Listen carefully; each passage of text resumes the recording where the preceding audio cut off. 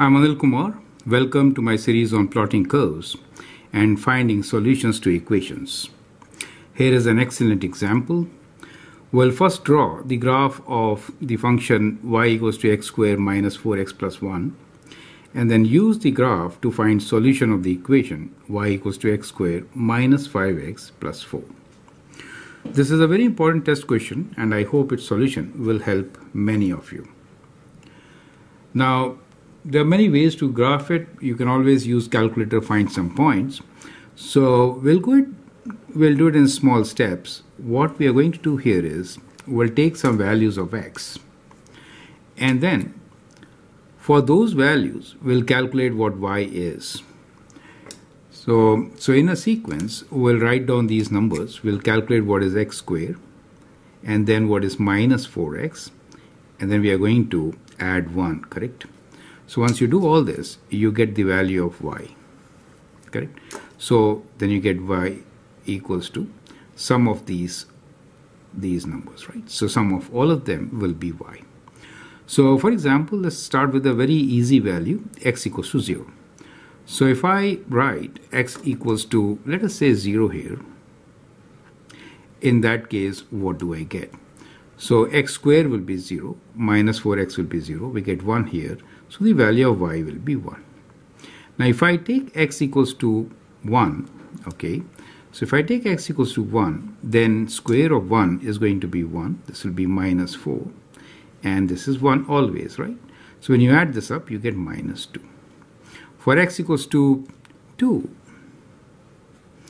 we get a point which is, here it is 4, then minus 8.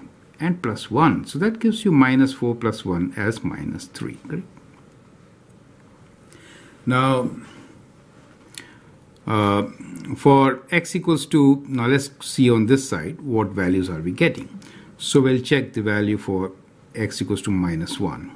So if I put minus 1 here, square is going to be 1. Minus and minus makes positive 4 and 1. So we get a positive value of 4. For minus 2, square is 4. This is 8 plus and plus 1. We get positive 9. Sorry. 8 plus positive 8 and 4, 13, right? Positive 13. So let's continue with some more values on the right side.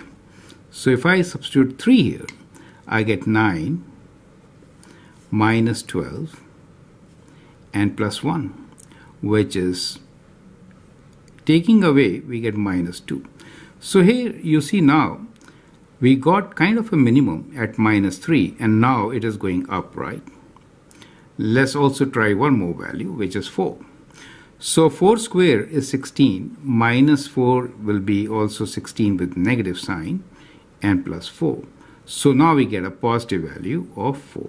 So we'll begin with this value of, at x equals to 2, so we get x equals to 2, we have a point minus 3. So let's put this point on the graph. Minus 2, x equals to 2, we got 1, 2, 3. So that is the kind of vertex. On the other two sides, as you move one unit to the left and right, we get value of minus 2 and this. And then we get a value, which is for 4. 4 square is 16. This 4 gives us 16 minus, sorry, this was 1. That is what I was thinking. This is 1, right? So this will give me 1. It has to be 1, right? So the next value of 4 gives me 1, right? Okay. Now we can actually use the properties of parabola.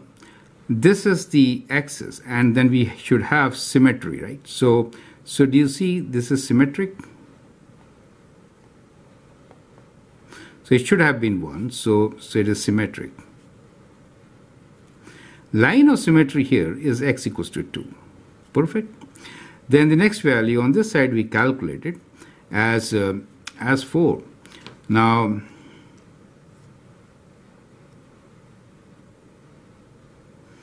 this calculation is also wrong. 1 plus 4 plus this has to be 6. I'm sorry. A lot of calculation mistakes here. 6, right? So the next point here for minus 1 will give me 6. So 1, 2, 3, 4, 5, 6. That is the point. Okay. Now you could also use the concept like this of steps. Now from the vertex, the steps, if the coefficient is 1, are 1, 3, 5, 7, and so on, right? So I'm very familiar with this, and normally we use this concept. So you'll see here that you go one step, right? So this is going up by one step first, and then 1, 2, 3, and then you go 5 steps, 1, 2, 3, 4, 5. That is correct, right? So some calculations were wrong. So take care of these calculations, and then you can figure it out. If you add 7, you get 13, so that is the correct value. Okay, so what we finally get here is a parabola. Now when you sketch a parabola, this it has to be a very smooth curve connecting all these points.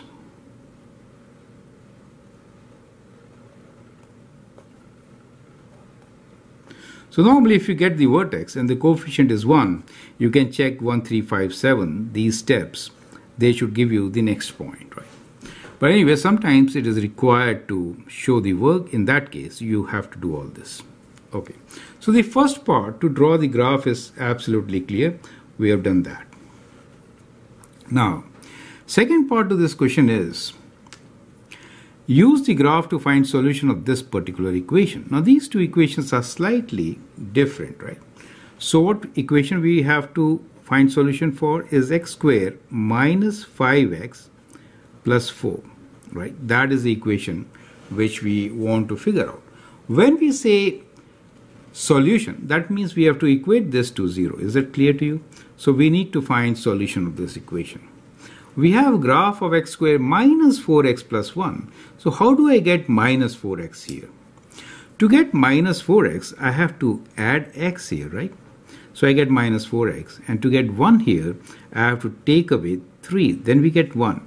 We can do this operation on both the sides. So we'll add x and take away 3 from the other side also. Then what do we get? Then we get x squared minus 4x plus 1 equals to x minus 3. So that means we already have this particular graph, right?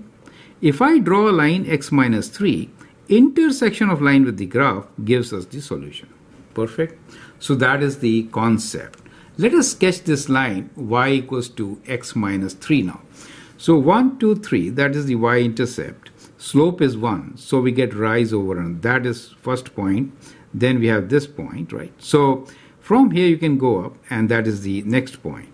So the line, you can see, goes through this parabola, and we do get intersection at 2 different points. So these 2 points are the solution of the original equation.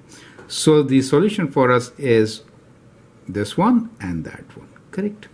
So we can write down our answer, and the answer here is, this is 1, 1, 2, minus 2. So we get 1 minus 2. And the second point is at 1, 2, 3, 4, 4, 1, right? So the second one is 4, 1. So these are the 2 points which give us the solution for the second equation, which is x squared minus 4x plus 4. So in this particular video, you learn a technique of solving quadratic equations, graphing one and then writing the other as equivalent on one side and then something else on the other side, and that something else, when drawn, if you have a point of intersection, that will be the solution. So I hope that makes sense. Feel free to write your comment, share your views, and if you like and subscribe to my videos, that'd be great. Thanks for your time and all the best.